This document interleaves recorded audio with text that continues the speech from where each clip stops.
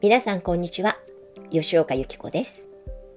今日は私の叔父であり、人生の師である西野流呼吸法の創始者、西野皓三先生のお誕生日に寄せて、足芯呼吸の真髄を特集してまいります。足芯呼吸とは、西野先生が生命のエネルギーの根底にある真理を求めて、研鑽を積み、医学、バレエ、武道の研究の集大成として得た英知です。今回も西野先生ご自身の書籍からの抜粋の数々を今ご覧のあなたにお伝えいたします。真髄に迫る内容のため長編となりますが、西野流呼吸法の経験者の方々には重要なポイントのまとめとして、そして未経験者の方々にはこの素晴らしいメソッドを知っていただく機会としてお役立ていただけると嬉しいです。今回は皆さんと一緒にお稽古ができるように実践する時間をご用意しました。どうぞ最後までご覧ください。多大な功績を残してくださった西野先生へ心からの感謝を込めて、ハッピーバースデー西野先生。足芯呼吸。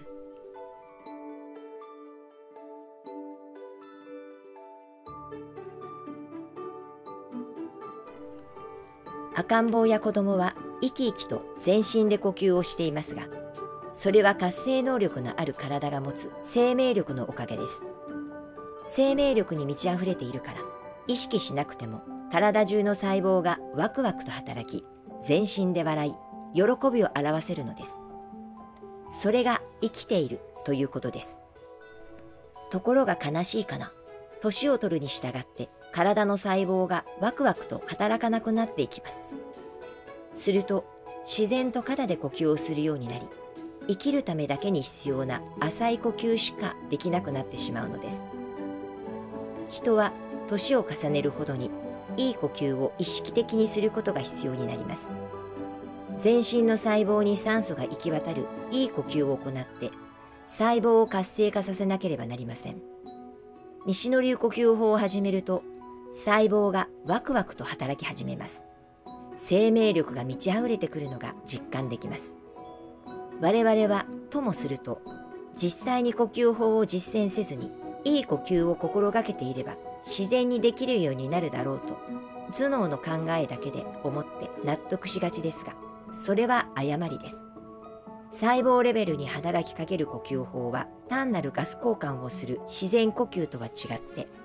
後天的に学んで体得しなければ行えないものだからです。年齢を超えて生命を輝かせる呼吸法。この素晴らしい体験は今日から、今からでも始めるのに遅くはありません。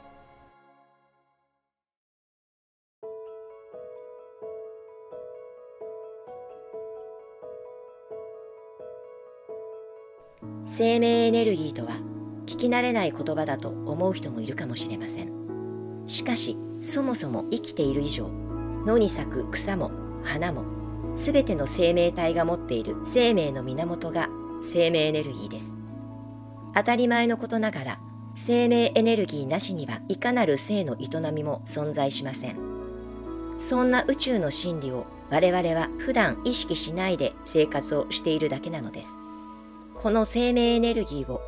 広大な宇宙のエネルギーを吸収することによって保っています。つまり我々は宇宙から生まれた酸素と様々な食べ物からエネルギーを与えられて生きています。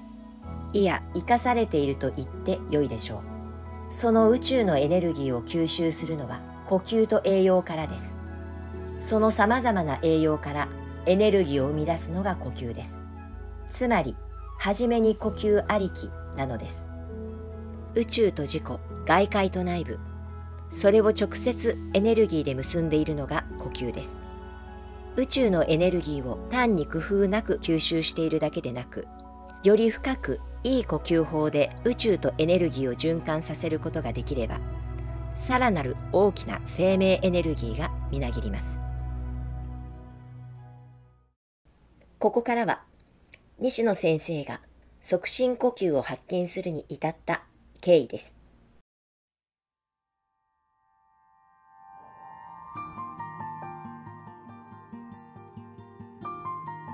私は大阪市立大学で医学の勉強を始め、医学の道に進むつもりでいました。その医学部の学生だった頃、病院に出入りをしていて、人間の命の不思議さ、儚さに直面する機会が何度かありました。ほとんど同じような症状の患者さんで、医師たちが懸命に治療を施しても亡くなる人と、どうして回復したのだろうと思う人とがあります。これはまさにその人の生命力の違いではないかと感じたのです。その不思議な生命力とは一体何だろうということが、まず私の中に起こった本質的な問いでした。そしてその生命を躍動させるものは何だろうという思いが私を芸術に引きつけたのです。芸術の与える感動は生命を限りなく躍動させますね。私は医学を志したように、フィジカルな体についての追求心が強かったので、芸術に、中でもとりわけ体を使って行う芸術、バレエに魅せられたわけです。私の身体論は、近年話題になった進化生物学者リチャード・ドーキンスの利己的な遺伝子に見られるような生命体固有のアクティブな知恵の実現を体の本性とみなします。生命体にとって自己を守り、自己を大切にするということが生きるという知恵の基盤だからです。さらに言えば、私の身体論の本質は物、人、社会とカオスの状態の中で言葉を超えてコミュニケートすることによってあらゆる人間としての生命活動をフルに生かすフィジカルな生命エネルギーということになります。私は医学の道からバレエへ転じ、宝塚歌劇団に入団し、翌年にはバレエ教師になって、また歌劇団の振り付けも行いました。有馬稲子さんなどは私が初めて教師になった時の最初の教え子なのです。人間というのはどうして感動するかということを、それを知りたくて、そしてバレエの道に入ったんですね。そして、ちょっと宝塚のバレエの教師になって、でちょうど、その頃の大スター、淡島千佳さんとも大スターなんですけどね、その人の、番組に呼ばれて、そして何の話をしてるか、やっぱり僕はその頃から最後の話をしてるんですね。面白いね。その後、私はニューヨークのメトロポリタンオペラバレエスクールで本格的にバレエを学びまして、帰国後、西野バレエ団を設立し、多くの古典バレエをまず最初に演出・上演しました。世界的なバレエスクールでは、芸術的身体の素質という点でも、運動神経という点でも申し分ない踊り手を集めて、身体生理学と伝統的バレエ訓練の原理を駆使して、高い芸術性を身につけさせる訓練をします。申し分のない資質を持ち、10年以上の歳月をかけて訓練に身を捧げるのですが、そのダンサーたちの中で一流の芸術家になるのはほんの一握りなのです。観客を文句なく感動させるには、容姿やテクニックを超えた不思議なプラスアルファとカリスマがなければならないのです。世紀の天才と言われるバレエの踊り手やオペラ歌手、音楽指揮者などは、ステージに現れただけで観客を魅了してしまいます。それは天才の体から溢れる不思議なエネルギーがバイブレーションとなって観客に伝わり、観客の心を捉えて離さないからです。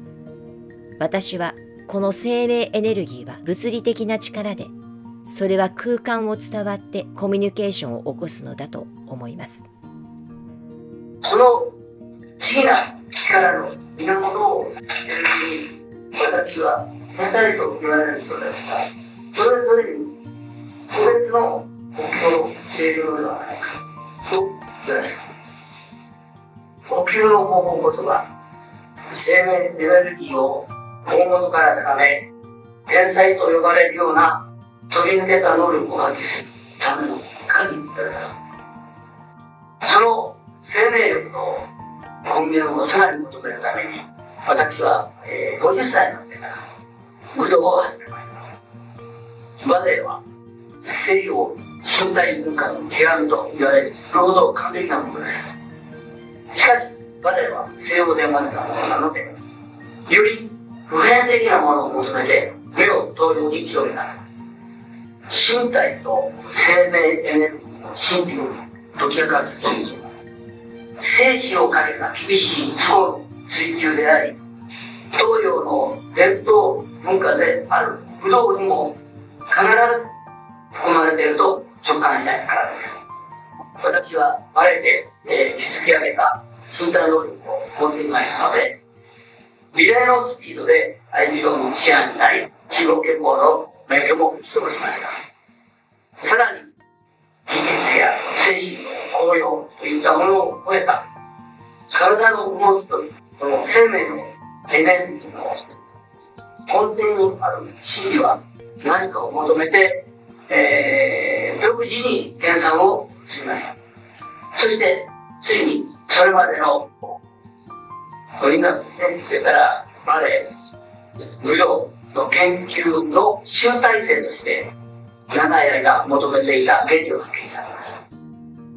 私が足芯呼吸と名付けているものです。それは身体の極限状態の中で起きました。ある時、合気道の稽古で講談師の相手が、逆技をかけてきたんです。関節のですね。で、これは返すことはできません。その瞬間、ほとんど無意識に私は足の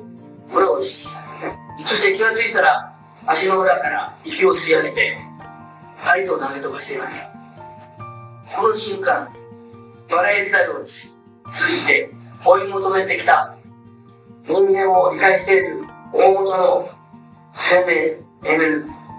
それが気になると感じたんですね。足芯呼吸は、足芯、つまり足の裏を起点として全身に気を巡らせるという方法です。足芯呼吸は知識を積み上げて作ったものではありません。体の厳しい訓練によって会得され、生命の源である気をつかむために編み出された方法です。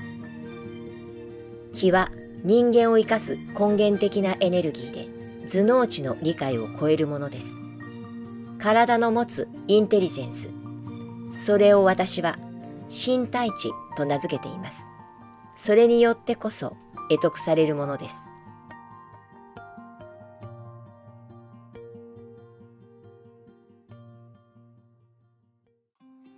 では、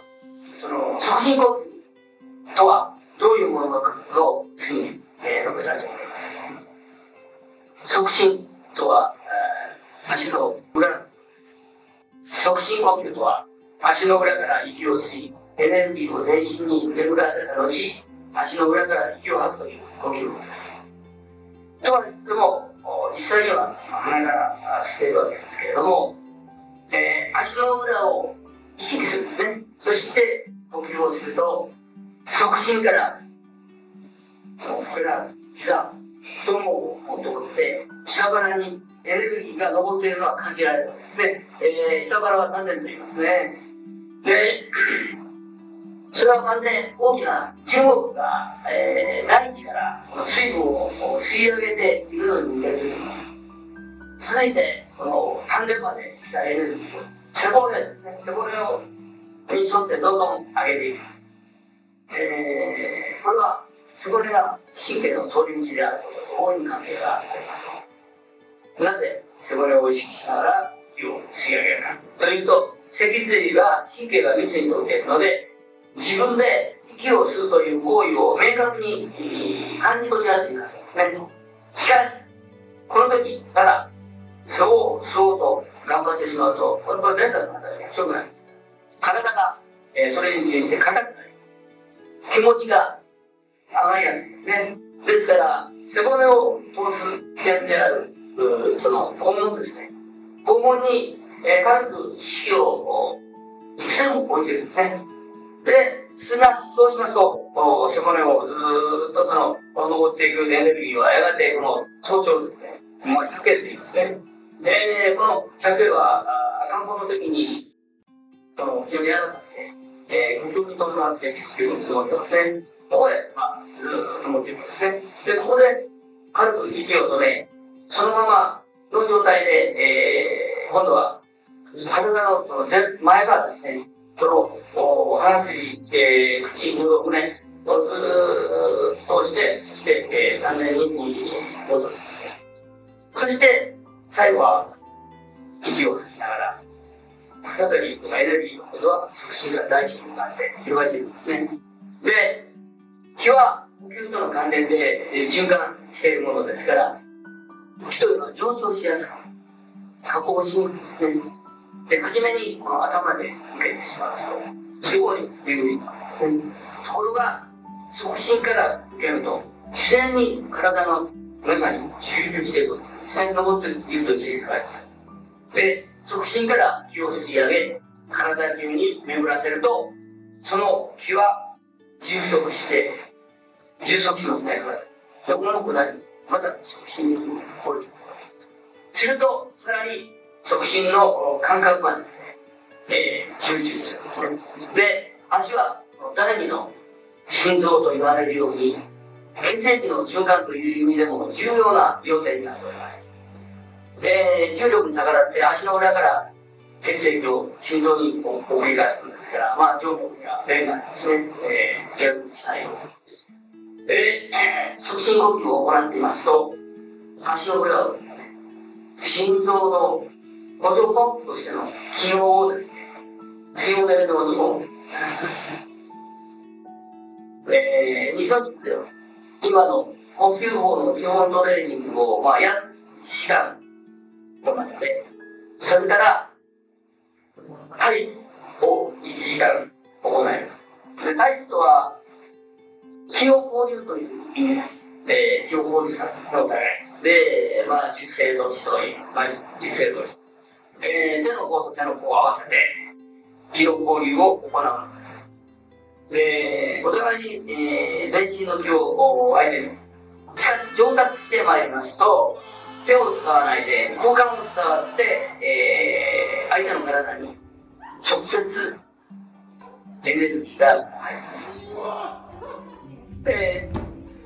西野流呼吸法は、治療のために生まれたものではありません。が、事実として数々の現象が現れています。西野流呼吸法は促進呼吸によって、頭脳を含めた人間の潜在能力を引き出すことを可能にする身体値を要請、します。また、大気で、生命エネルギーの交流を行い、生命エネルギーが、不意にコミュニケーションできるレセプターを細胞レベルで開発するのではないかと思います。分子生物学の発達によって細胞間でさまざまなコミュニケーションが行われていることが、分かってきました。細胞の知性という言葉を提唱する学者もいます。西野流呼吸法は促進呼吸と大気の組み合わせによって身体値と生命エネルギーのコミュニケーションを融合させた、新しい身体能力開発法だとも言えると思います。産業革命以来、現在のハイテク文化に至る、技術革新のおかげで、人間は電気や機械エネルギーを使って便利な生活を楽しんでいます。しかし、生活の根底に横たわる人間に生まれながらにして備わっている生命エネルギーを育成するというジャンルは未だほとんど未開発の領域ではないかと思います。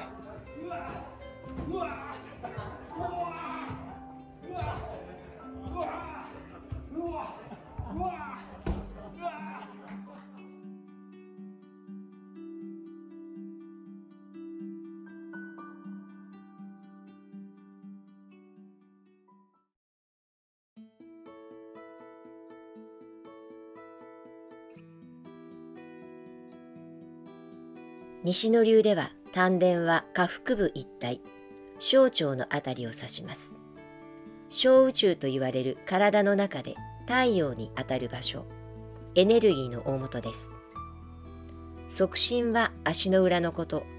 古くから足芯という言葉がありますが、西野流ではよりフィジカルな足の芯と表しています。植物が大地に根を下ろしている芯のようなものとして足の裏を感じ取ります。百会は頭頂、頭の頂上の部分です。生まれたばかりの赤ん坊では頭蓋骨が閉じていないので、呼吸とともにピクピクと動いている場所です。丹田、足芯、百会を捉えるのは、その部位に集中したり力を込めたりするのではなく、ゆったりと緩めて体の感覚として捉えていくことが大切です。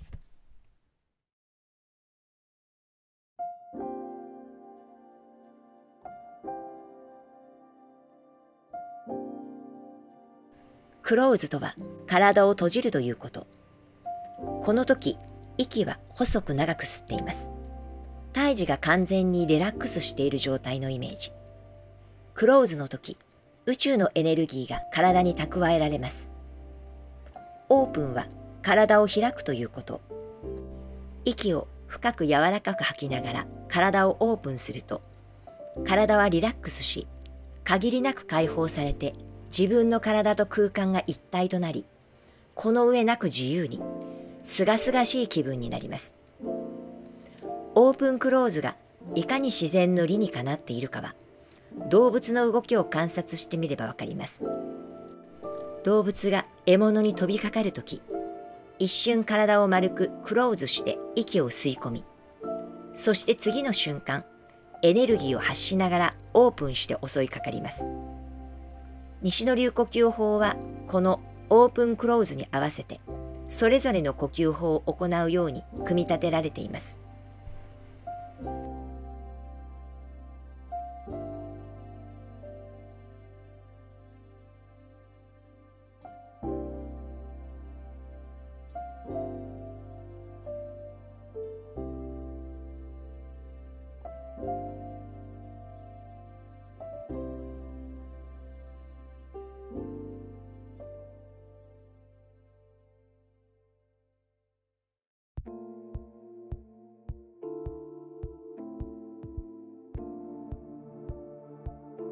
凄まじい威力を持つ気をいつでも捉えることができるように、私は様々な呼吸の仕方を工夫してみました。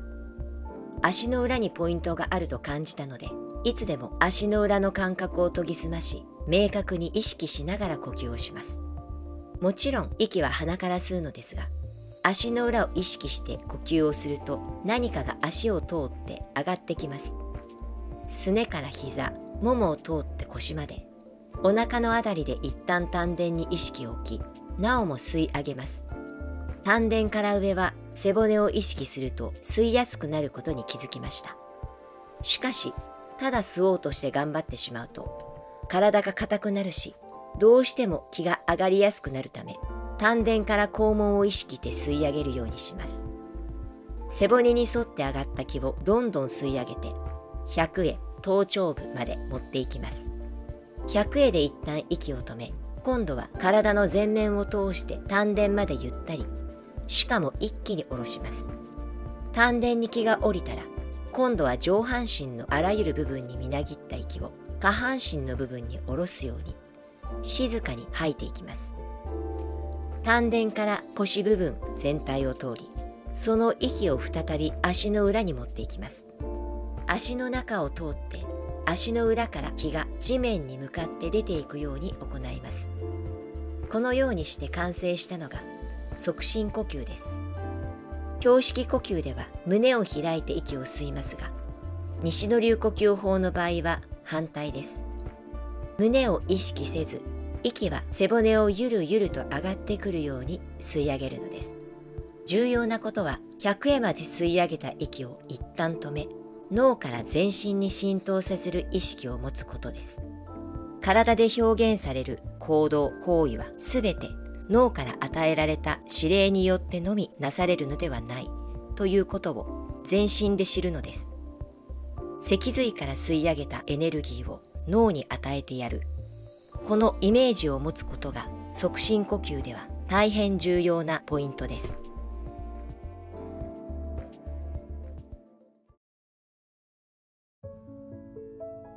はい、ここまでが1回の促進呼吸です。この動きは西野先生が天遊と名付けられたもので、天真爛漫な子供が無心に天に遊ぶような気持ちでのびのびと行っていきます。ここまでご覧いただいた皆様と一緒に一度この天遊を行ってみたいと思います。さあ、ご用意はいいですか？はい、腰膝緩めて三元中足、丹田と両手。はい、この三元のエネルギーを上体を前に倒しながら足の裏の側心へと吐き下ろします。首肩緩めて、腰膝緩めて足の裏の側心。はい、この側心からエネルギーを吸い上げます。鼻で吸って上体を起こしながらすね、膝、もも、丹田、肛門に気持ちを置いたまま背骨の中を吸い上げま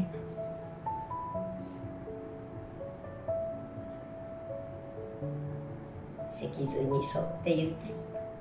首、頭、早く前面通して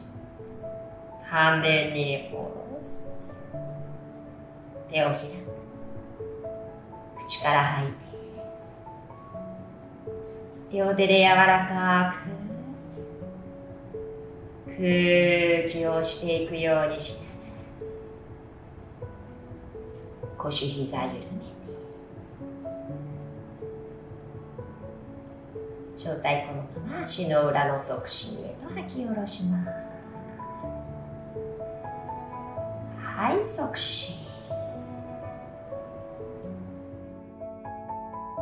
ここから先は促進呼吸にまつわる西野先生独自の理論、哲学、階層をこれまでと同様に西野先生の言葉で綴ってまいります。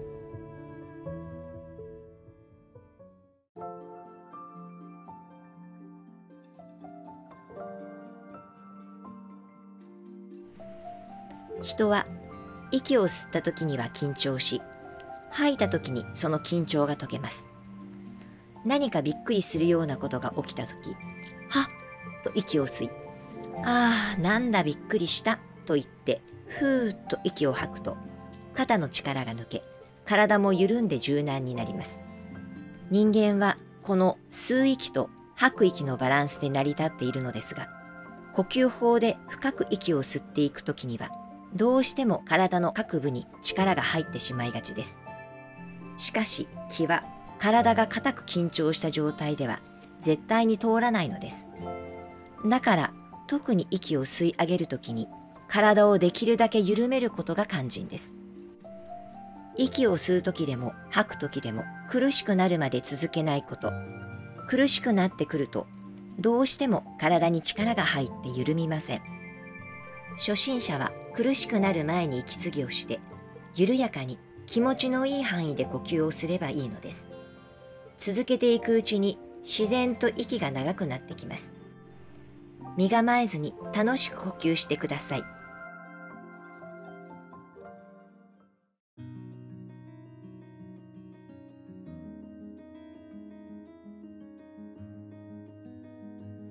西野流呼吸法は中遊および促進呼吸がベースになっている。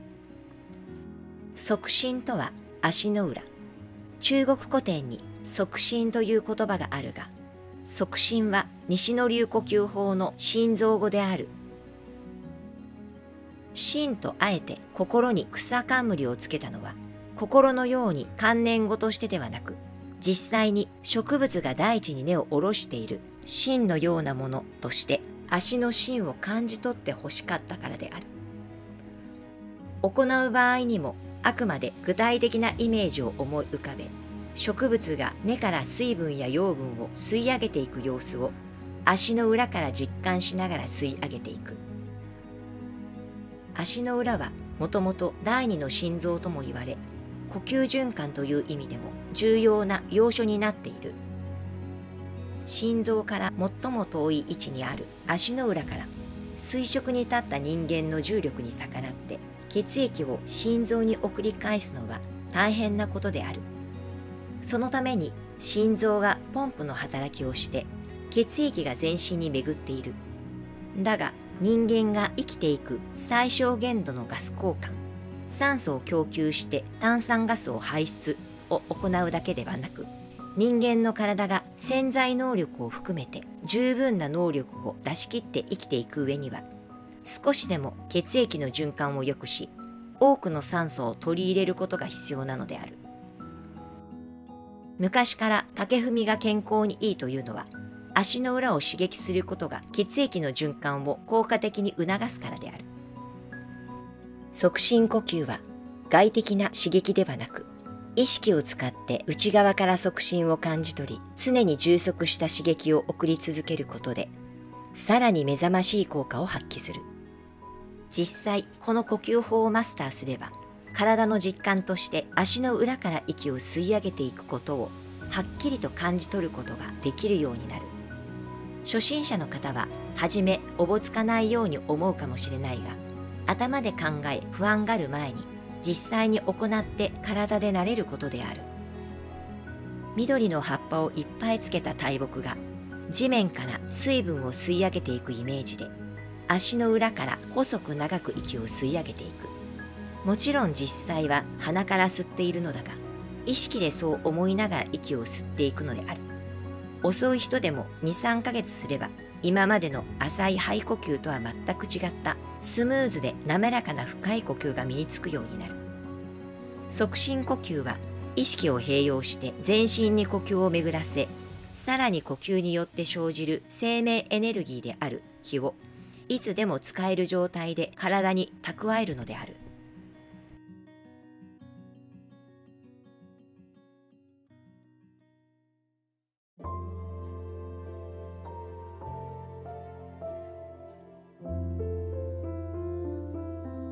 まず、促進を意識し、全身に呼吸を巡らせる。身体的に満たされて充足している人間は、己の分を知り自己を確立できますから、何事にも動ずることはありません。すぐに自信を失ったり、人の言葉に傷ついたり、また、カッとすることもないでしょう。他人からの誹謗、中傷にも、ああ、なんか言ってるわい、と応用に構えることができるのです。儒教の来期に知不足という言葉があります。足らざるを知るとは、自分の足らないこと、未熟なことを知るという、やはり己の分を知ることです。西野流の身体知から言えば、頭脳知だけではないことを知ると言っているのではないでしょうか。促進に至っていない自分を知る。つまり、意識が足にまで降りてなくて、頭だけで考えている自分を知るということです。促進に意識が降りると、物事を長観的に捉えることができます。それは水面的、平面的な見方から立体的に捉えることで全体を把握することができるということです。足ることを知った体。これこそが西野流呼吸法の目指す高次でファンダメンタルな体です。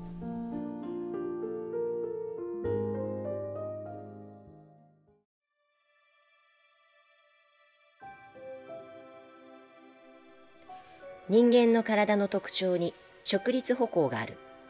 人間がなぜ直立したかということは謎だとされている。だが少なくとも人間が直立したということは人間の体の神秘を象徴しているように思われる。一般に四つ足の動物は体の軸と行動の方向が同じだという。四つ足の動物は大地に平行な方向が行動の方向になる。つまり地上での出来事が動物にとって全てということになるのだ。ところが人間はどうだろう。人間の体の軸は明らかに他の動物とは異なっている。人間の体の軸は地面に垂直である。したがって人間の行動の方向は地上に限定されることなく、地上を超えた世界に広がっていく。天を目指し不変の彼方へと向かうことにもなる。実際飛行機を作り出して空を飛び、さらに地球から他の天体にロケットを飛ばすことにもなった。つまり身体的に見て人間は直立しているということによって、生命エネルギーを垂直に天に向けて働かせ、地上を超える考えや行動を生み出すことができるようになったのではなかろうか。一方、人間は大地に足をつけて生きているということも事実である。この大地との接触を危うくしてしまうことは、人間を限りなく頼りなげな存在にしてしまう。人間はやはり大地に足をつけ、しっかりとした現実での行動力を身につけ、同時に天に向かう限りない向上心や好奇心、情熱を持って本来の自己を求めて生きていくべき存在なのであろう。これが直立する人間の神秘性を身体的に眺めてみての一つの結論だと言える。だとすると、人間が人間であるためには、天と地に向けたその直立した体にいかにエネルギーを巡り渡すかということになる。足芯呼吸とは、足の裏から息を吸い、背骨を垂直に通して頭頂100へまで上げる。これは人間がまさに直立している神秘性をフルに活用したものだと言えよう。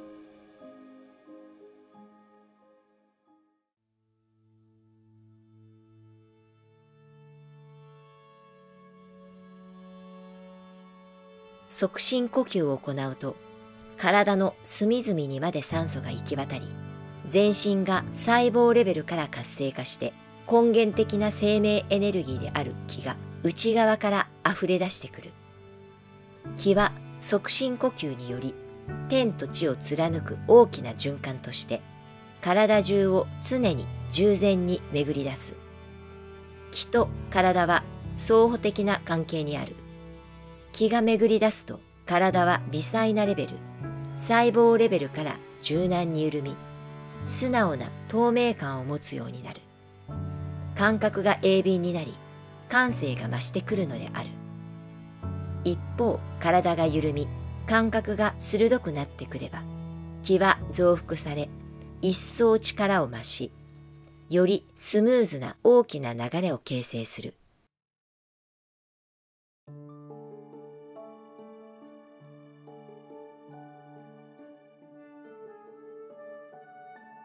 人は天と地の間で小さな自己に固執して生きている。だが天と地に抱かれ、無限に広がる大きな自己として生かされていることを知らなければならない。人間は物心がついた時から自分の力で生きていると思い込んでいる。これは独りよがりに過ぎない。人間が立つということ一つを取り上げてみる。立つという状態で安定していられるのは、そうした状態を成立させる物理的基礎条件、重力、大気等があらかじめ整っているからである。さらに言えば、物理的現象、法則を成立させる不思議な場がすでにそこに存在しているということになる。この場の問題は相対論、量子論、電磁場学をはじめとする現代物理学最大のテーマであり、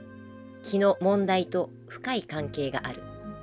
これだけのことを考えても、人間が立つのではない、立たせられているのだということは明らかである。わかりやすいのは地球の外に一歩出てみることだ。無重力状態では人間は立っていられない。人間は当てどもなく浮遊することになる。しかし、この絶対他力の立場に置かれれば、人間はたちまちにして天人知の生かされているという根本原理を悟ることだろう。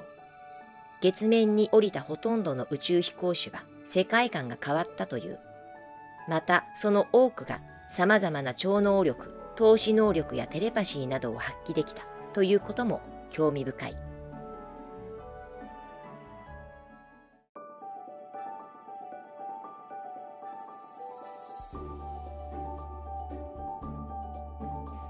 人体は7割が水分であることは誰もが常識として知っていますが、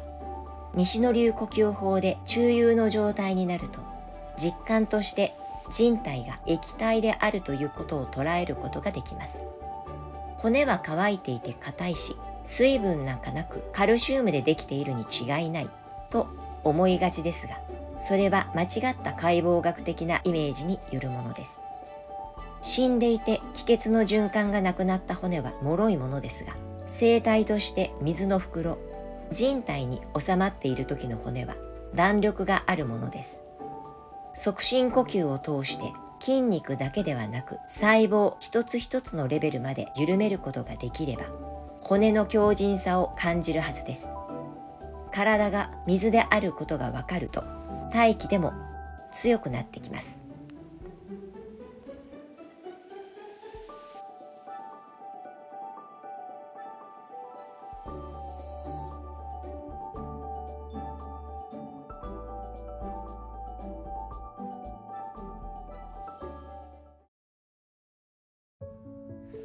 さあ、ここでもう一呼吸行ってみましょう。今度は何事にもとらわれず、おおらかな気持ちで天に大きな円を描くように行う円点です。さあ、準備はいいですか？リフレッシュしていきましょう。続いて円点です。上体前に倒しながらゆったりと足の裏の側心へと吐き下ろしていきます。はい、側心。側心から吸って上体を起こしながら、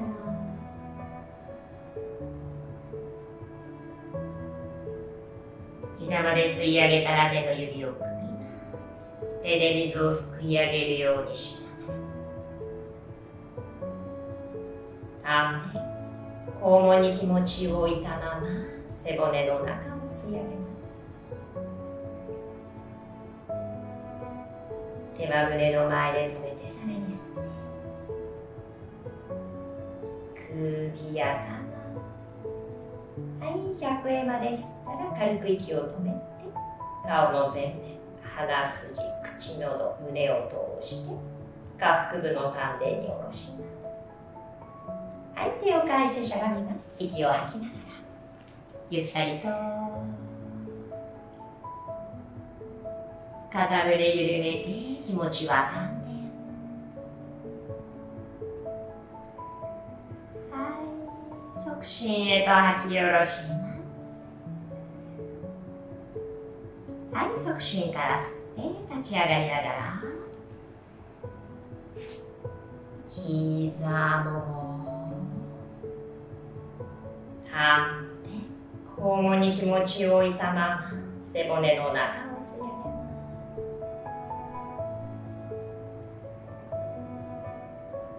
無理のないようにできる範囲で心地よく吸い上げていきます。肩甲骨、首、頭、はい、100円まで吸ったら軽く息を止めて、顔の前面として丹田に下ろす。はい、手を離して息を吐いて、はい、軽く手首を反らせて、天に大きな円を描くように伸び伸びと、そう、肩も胸も柔らかく緩めて、膝を緩めて、はい、側心へ吐き下ろしながら手もゆったりと戻して、足の裏の側心へ、は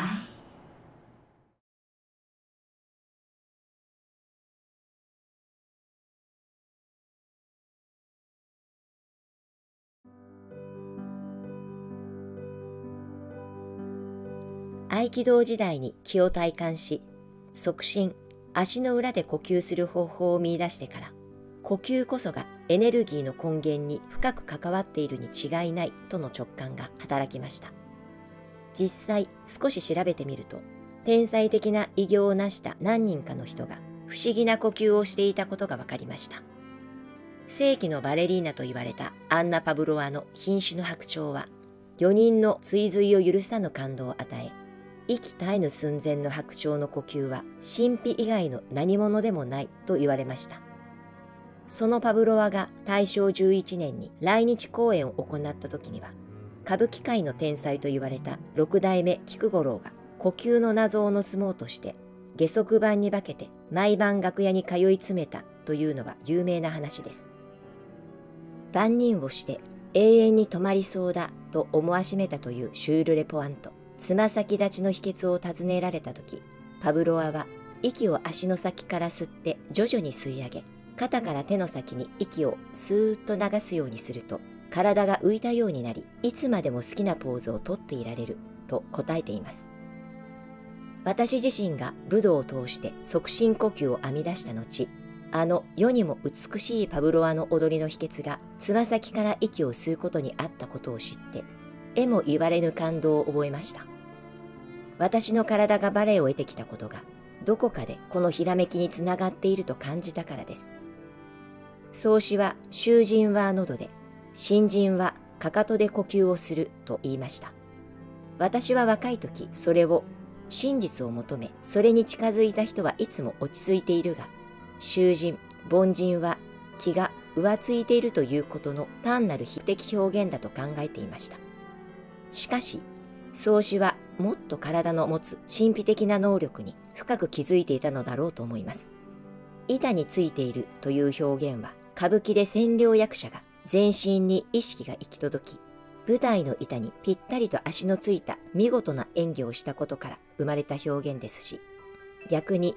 地に足がついていないというのは、上がっていて落ち着かず浮ついている様子を示した言葉です。促進、足の裏から息を吸い上げることは、潜在能力は湧き上がらせる体、さらには知的な体を確立するためには必須の条件だと言えます。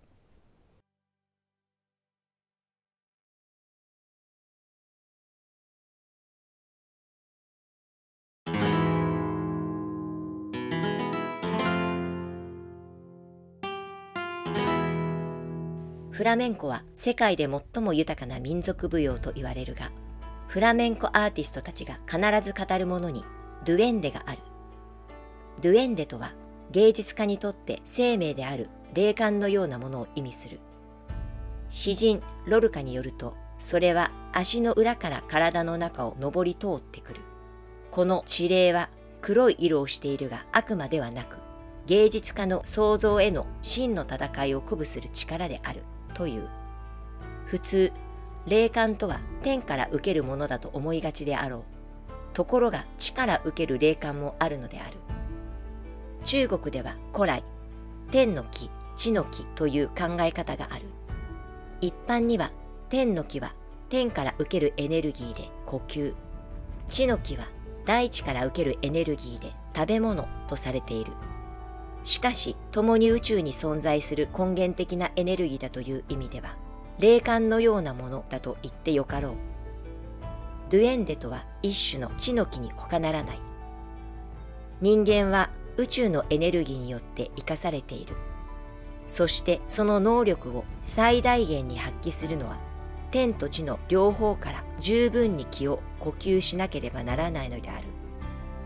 古代中国の考え方によれば、人は天と地の間に天、人、地という形で生きているということだ。つまり天、人、地という大きな宇宙の循環の中で人間は生きているということである。私の実感では、気は天、頭から受けるということより地、側心から受けるという点を重視することが、気を上手に体で受け止める秘訣なのである。気は呼吸との関連で循環しているものなのだが、上昇しやすく下降しにくい。頭で受け止めると巡りにくいが、側心から受けると自然に体中に集中するのである。側心から気を吸い上げ、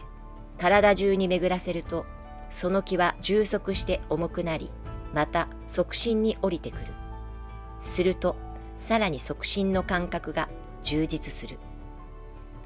側心に意識が降りているということは、潜在能力が発揮される工事の体の確立する上にはなくてはならない必須条件である。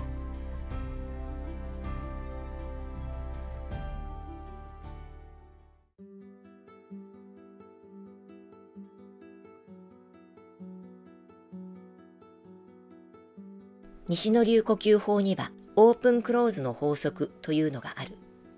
吸うときに体を閉じて息を体の中に十分に蓄え、吐くときは体を開いて蓄えた息を全身に巡らせ、さらには外に気を放出させるということである。一般には胸を広げて息を吸う深呼吸のように、息を吸うときに体を開けばいいのではないかと思う人が多いかもしれない。しかし、より効果のある理にかなった呼吸は逆なのである。これは少々極意めくが、吸う瞬間にはすでに体は完全に開かれていなければならない。呼吸とは吸う、吐くという正反対の行為の連続であるから、吸う直前、つまり吐き終わる時点で完全に体が解放される必要がある。そして吸い始めるや否や、体は急進的に閉じていく。体の内部に呼吸に付随して増幅されるエネルギーが十二分に取り込まれ蓄えられるのである。吐く動きも同様に、一般の常識とは逆になる。吐く直前、つまり吸い終わった時点で、体は一旦閉じられ、丹田に密度の高いエネルギーが充満した状態になっている。そして吐き出すや否や、体は限りなく開かれて全身の隅々にエネルギーが行き渡り、さらに体の外へより大きなエネルギーの循環に向けて流れ出すのである。吸うときに体を閉じ、吐くときに体を開くということは、動物が獲物に飛びかかる動作からも観察することができる。動物は獲物に飛びかかる寸前、息を吸い体を丸め、飛びかかる瞬間一気に吐いている。また人間がしくしく泣いているときは体を丸めて息を吸っている。悲しみは人間を閉ざしてしまう。その悲しみを体が克服するには息を吸い、内にエネルギーを高める以外にない。体が本能的にそう反応しているのである。苦痛を感じたとき体を丸めるのも同様に苦痛に打ち勝つエネルギーを吸い込んでいるのである。反対に楽しくてカラカラと笑っているときは体は開かれている。楽しいということは他者や世界、宇宙そのものと交流しているということである。この時、息は吐かれている。自分の体が即宇宙そのものとなっていると言ってもいい。体が自然に開かれて、自己のエネルギーが他者や世界、宇宙を取り巻く大きなエネルギーの循環に心よく働きかけ、貢献する。さらに本人も一層楽しくなるのである。息を吸い、吐くという呼吸は、実は人間が個人として閉じ、同時に宇宙の一分子として開かれているという、人間存在のパラドックスそのものの統合だと言ってもいい。この根源的なパラドックスを言葉で説くことは不可能であろう。ドイツの哲学者カール・ヤスパースは、安らぎこそ哲学することの目標であると言っているが、その目標を達成することはできなかった。私の身体哲学、身体知では、安らぎとは目標ではなく、良い呼吸を行えば誰にでも得られる人間としての出発点である。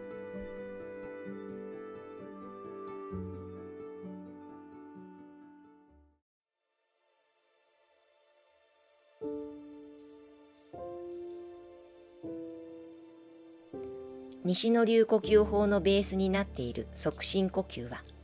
意識を用いて足の裏から息を吸い、生命エネルギー、気を全身に巡らせるという全身呼吸法ですが、その実践の基本はどの西野流呼吸法の本にも明記してあるように、鼻から息を吸うことです。鼻から細く長く息を吸うことで腸管内臓系が刺激され、自然に横隔膜が連動して深い呼吸がしやすい状態になります。西野流呼吸法は腸管内臓系を緩め、生きる大木の本能を強化するメソッドであると同時に、嗅覚を刺激することによって情動脳である大脳辺縁系をも活性化する呼吸です。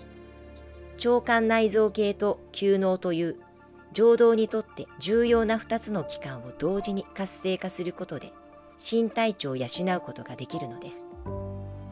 大脳新皮質だけが働いているのでは本物の知性とは呼べません。この呼吸を続けることで頭脳値と身体値のバランスを取ることができるのです。促進呼吸を 2,3 回繰り返すと、まず気持ちが落ち着いてきます。腸管内臓系が働き出すことによって大脳新皮質の加熱が収まり、すっきりとした気分になっていくのです。人間は異変が起きたとき、まず呼吸が乱れて思うように身動きが取れなくなるものです。思わぬ災難にあったり危機に瀕したときに鼻呼吸をやれと言ってもできるものではありません。ところが促進呼吸を行っていると、知らず知らずのうちに細胞レベルで最善の呼吸の仕方が身についていて、いざという時、またここぞという大事な勝負どころで安定した平常心と大きなパワーを発揮することができるのです。促進呼吸はいついかなる時にでも自在な応用が効きます。古来、精神修養と呼吸法とは切り離せないものとして語られてきましたが、これは呼吸そのものがいわゆる邪念を追放する効果を持っているからです。鼻呼吸によって正しい呼吸を行うことで、腸管内臓系や嗅覚、大脳辺縁系が刺激を受け、情動が生き生きと発信されるために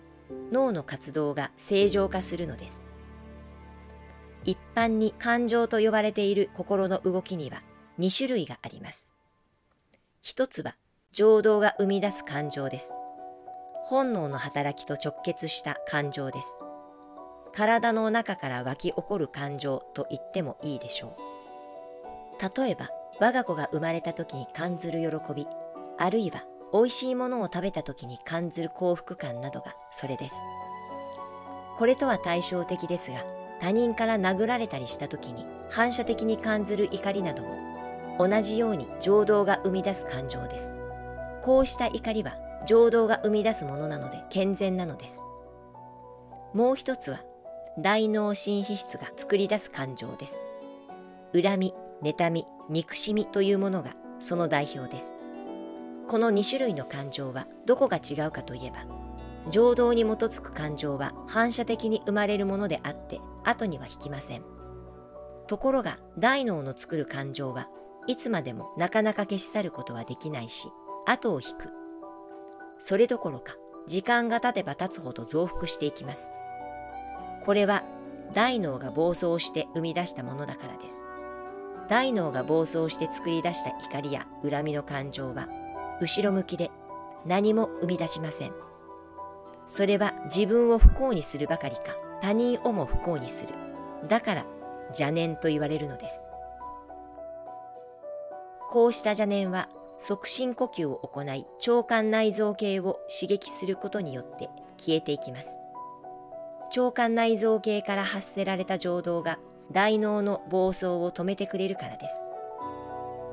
歴史に残るような大事を成し遂げた人たちは生命力が高いため無意識に深い呼吸を行い細胞を活性化させていたに違いありません。促進呼吸を体得すればおのずから精神状態は安定していき、少々のことでは動じなくなります。安定した精神生活を送るためにも促進呼吸を習得する必要があります。少なくとも鼻呼吸は意識的に行わなくてはなりません。呼吸は頭で理解すればいいというものではなく、自らの体に覚えさせるものです。現在、学校教育の場でいじめが問題化したり、青少年の凶悪犯罪が増えているのも、その元を正せば、腸管内臓系の力が衰え、頭脳が空回りするようになったからだと言えましょう。大脳だけが働くと、自らの命を何よりも大切にするという生命の大原則が失われてしまいます。その結果、他人をも平気で傷つけるという人間が生まれるのではないでしょうか。自己の生命を大切にするという自己愛なきところに、本物の利他心は生まれません。自分自身を知らない人間は、他人の痛みを理解することはできないのです。こうした風潮を防ぐためには、教育も重要な手段ですが、最も大切なのは人間本来の深い呼吸を取り戻すことです。促進呼吸によって腸管内臓系を活発に働かせ、情動が豊かになれば、おのずから他人を尊重する気風が生まれるのです。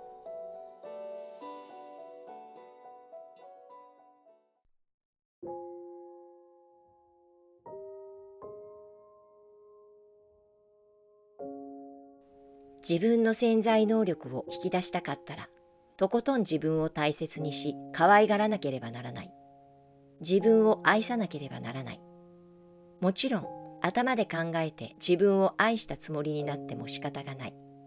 私の言う自分を愛するというのは、精神的に自分を愛することではない。頭脳のレベルで愛そうとすると、どうしても自己保身に傾きやすい。それは守りの姿勢であり、変化を嫌う心だ。これでは新しい能力が開花できるわけはない。自分を本当に愛するには、あくまでも身体レベルで、フィジカルに自分を愛することが必要だ。身体に活力を吹き込み、もっともっと動き回れるように、身体が自然に働けるようにしてやることだ。そこで重要になってくるのが、原動力としてのエネルギーである。つまり、呼吸と食べ物である。人間が何によって生きているかといえば、呼吸と食べ物によって生きている。この2つ以外にない。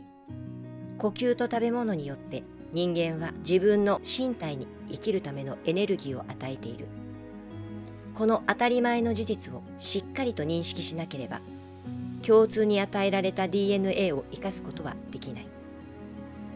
ところが人間は頭、脳が発達してくるにつれて、身体の持つ自然なバランスを失っていくようだ。身体で自分を愛するということが忘れられ、頭で愛するようになる。頭脳が身体の本来の能力を妨害するようになる。しかし、悲観的になることはない。動物にない知性を持っているがゆえに、人間には自己をさらに大きく生かすチャンスが残されている。つまり我々は自分で自らの呼吸を改善することができるということだ。虎やライオンに自分の呼吸を変えられるような知恵はない。呼吸法を自分の意思で変えられるのは人間だけである。呼吸法の変革といっても、それだけでは何の役に立つのかピンとこないという人も多いだろう。おぎゃーと生まれて本能のように意識せずに行っている呼吸を変えろとはどういうことか。呼吸とは先天的な能力として自然に身についていることなのに、これを人為的に変えろというのか。どうも納得しにくい、なんとなく抵抗があるというわけである。ところがこれは科学的に間違っているのだ。人間は呼吸の仕方を後天的に得得すべく生まれてくるのである。三木茂雄という優れた解剖学者が、呼吸は先天的な能力ではないということを証明されているのだ。三木氏は、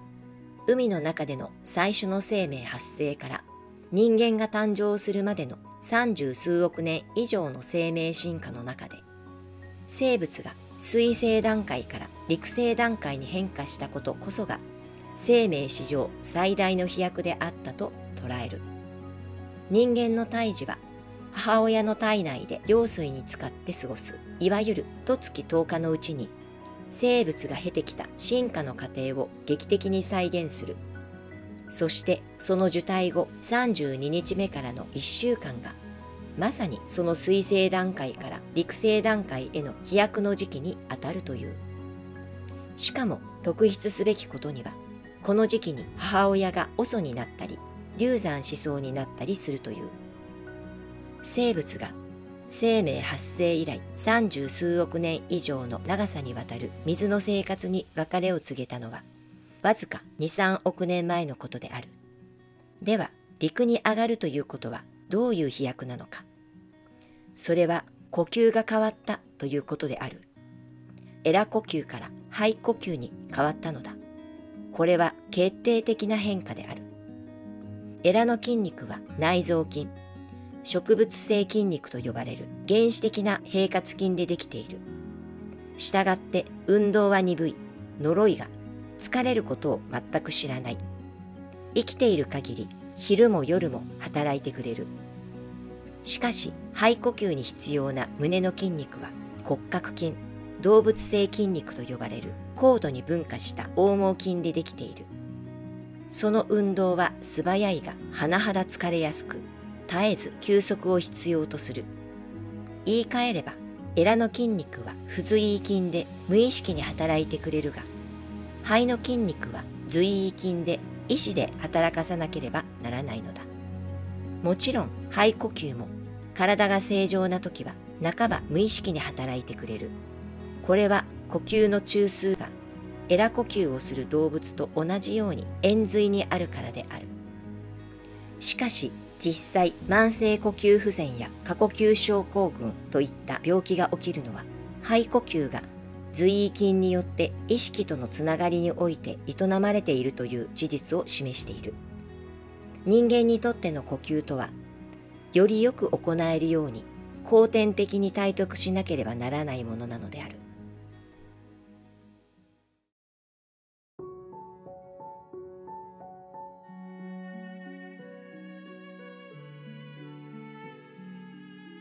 気とは誰もが持っている生命エネルギーである。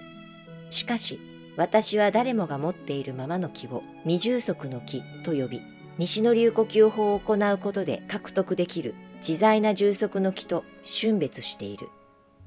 未充足の気は自分でコントロールすることができない。また周囲の状況に左右され邪気に対処しきれない気である。春になれば草木が緑に燃え花が咲くというような、世阿弥の言う自分の花、真の芸の美しさとは言えない自然段階の美しさを咲かせる、いわば自然の勢いのままの気なのである。これももちろん素晴らしい生命の気である。しかしこれとは別の次元の達人の気、極意の気と呼ばれるような気があるのだ。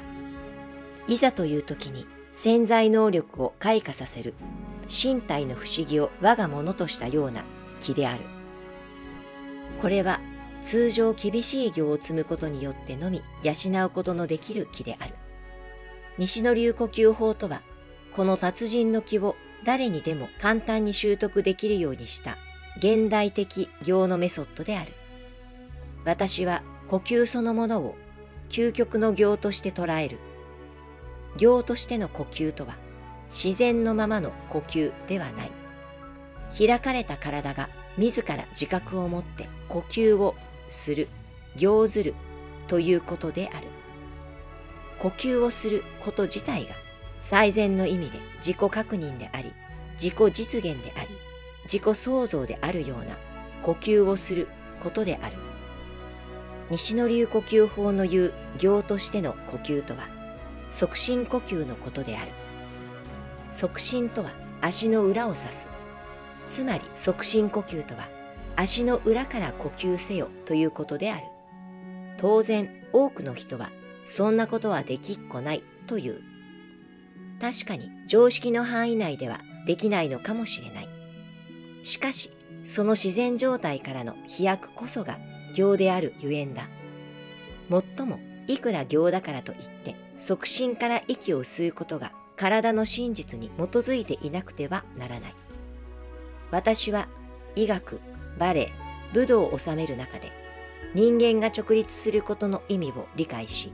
その体を支える足の有機的機能性と存在論的根源性を直覚した。体の垂直性が生きない動きの美は存在しないし、足が大元を支えない優れた動きは存在しないのである。人間が大地に直立しているということの意味は、まだ十分に解明されていない。しかし、生物学的にも人類は直立することで手を解放し、脳の発達を促したということは定説となっている。私は人類が直立したことは、人間の体にとって工事の木を獲得するということにおいて何よりも決定的だったと考える。まず、物理的な安定という意味で、人間の体が立ち続けるということは大変なバランス能力を要する。しかも体において直立を支えるエネルギーの流れが必要になる。いわば大気の浮力を受けるような形で、体の内側に気が生じない限り、体重を支える骨格的負担が大きすぎるのである。ここに生じた垂直な気の流れが、おそらく脳の発達と相まって人間の創造性を生むこととなった。そしてその直立する体を大元で支える足の重要性は言うまでもないことになる。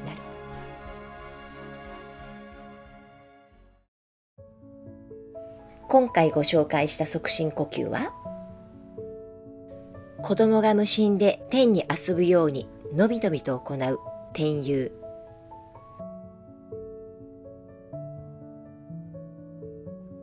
両手で天に大きな円をゆっくりと描くように行う円天。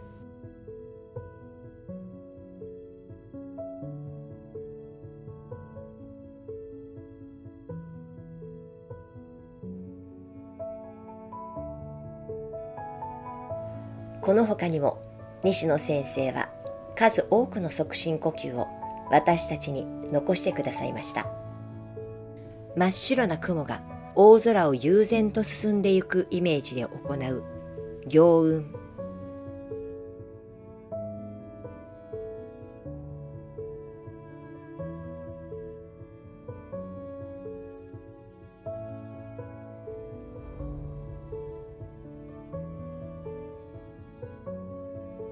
翼をいっぱいに広げた天馬が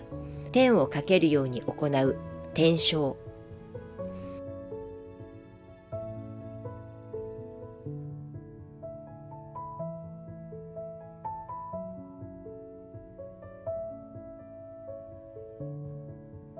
広々とした池の水面に美しい蓮の花が一斉に開花するイメージで行う蓮行。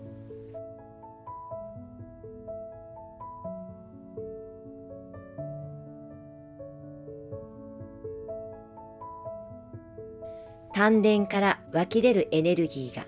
全身にくまなく巡り回っていくように横になった状態で行う巡回。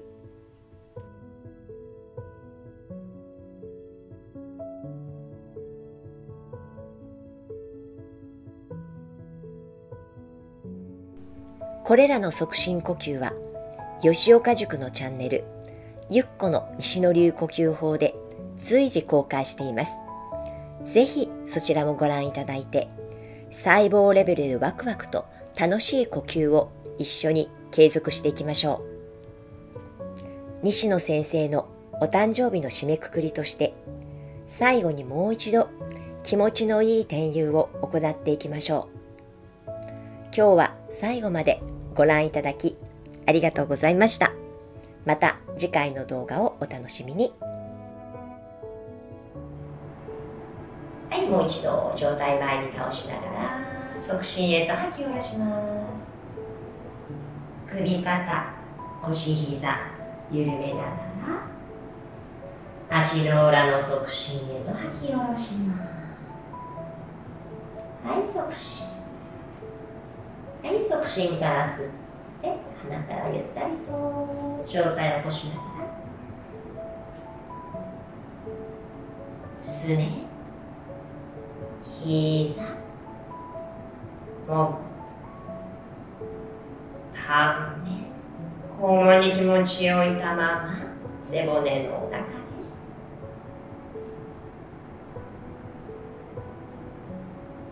無理のないように息継ぎをしながらで結構ですから、心地よく吸い上げます。首、100へ。軽く息を止めて、顔の前面を通して、下腹部の丹田に下ろします。手を開く。口から吐い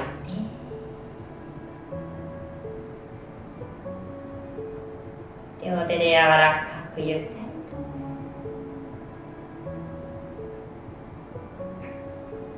腰膝緩めて、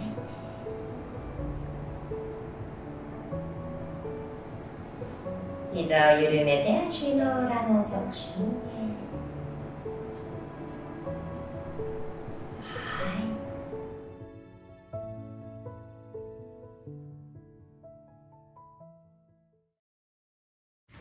脳が考えて体を動かしたと。その今までの定説だったんですね。それがね、はっきりと細胞同士がお互いに喋ってるということが分かったんですね。で、おしゃべりしてるって言ったってね、今、喋ってるこういう言葉じゃなくてね、いわゆるあらゆる信号でね、人間に60兆の細胞があって、で、その細胞がいわゆる脳という機械を動かしているというのははっきりと分かってきたんですね。で、今まで人間というのは脳に振り回されて尊い人生を終わりにしてたんで、それはいち早くですね、細胞がお互いに連絡していることを知ってですね、そして、楽しい人生を送ると。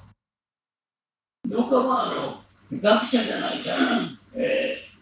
やがてはこういうことが全部証明されていきますけれども、僕はあくまでもいわゆる